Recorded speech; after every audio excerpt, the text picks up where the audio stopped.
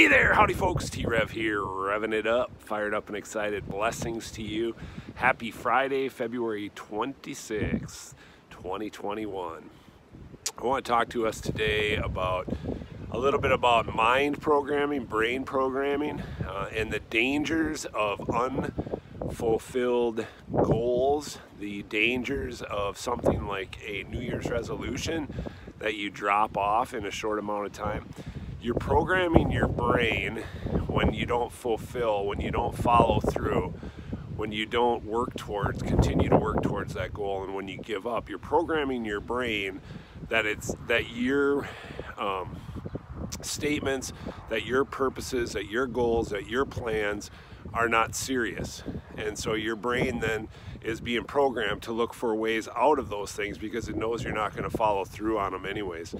And the way to build that up, the way to program your mind to be looking for ways to fulfill your obligations, goals, and promises is to set small goals, set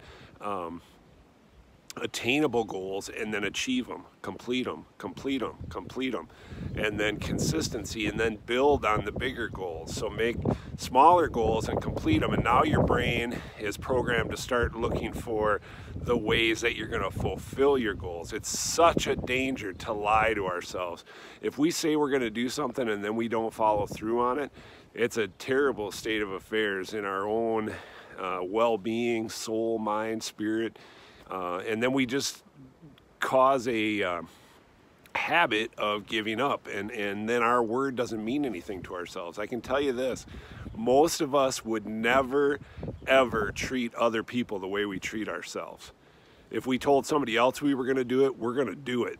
And so we need to have that same type of fortitude and that same type of just perseverance for our own missions, for our own goals, for our own dreams, for our own aspirations.